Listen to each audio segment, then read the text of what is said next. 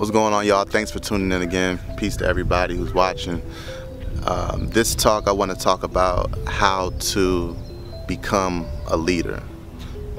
This is something where I'm kind of coming from a more sports perspective, but that can fit in any situation. Should I say good leader? I think the better way to say it is good leader. I say that because I think everybody, in my opinion, are leaders. I think when you think about just being a leader, you're influencing the people around you.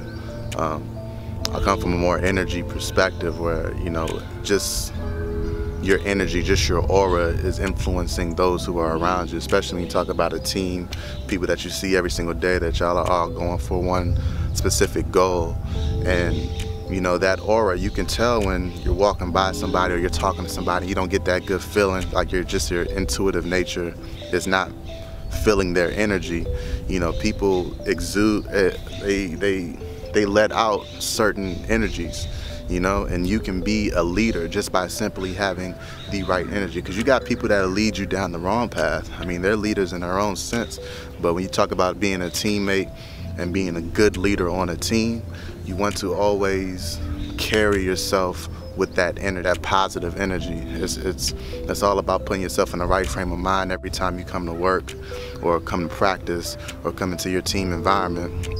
No matter when it's hard, no matter when you really don't feel like it, to be a leader, you have to be that positive energy. You can never really be on the other side of it where you're complaining about what's going on. Even if you truly can't stand it, it ain't right, you have to be the one that gives people that right energy in order for everybody to succeed in the day and everyone getting better.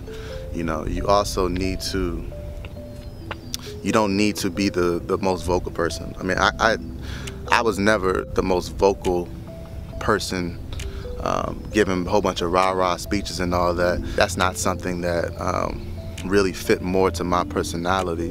What I would do, a lot of it was leading by example, and people say that all the time, but just simply showing up every day, being accountable, and having somebody that young players, people underneath me, or even the older players can always look to me and know that they can count on me, knowing that I was going to bring that positive energy wherever I went, wherever I go, and other people feel that. Other people feel that as soon as they come to me, or somebody like that who is trying to bring that positive energy with those negative statements.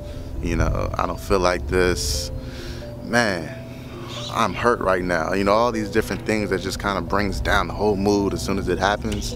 I try to get myself away from it.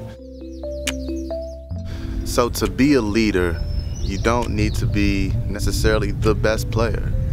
You just simply need to be able to influence the team around you, the group around you. Everybody that's in that team has the same goal in mind. So just be one of those people that gives everyone else around them that energy every single day.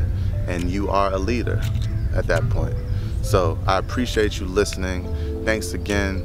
You can tune in, click subscribe if you haven't already. And hopefully you enjoyed it. Hopefully you learned something. Till next time, clocking out. Peace.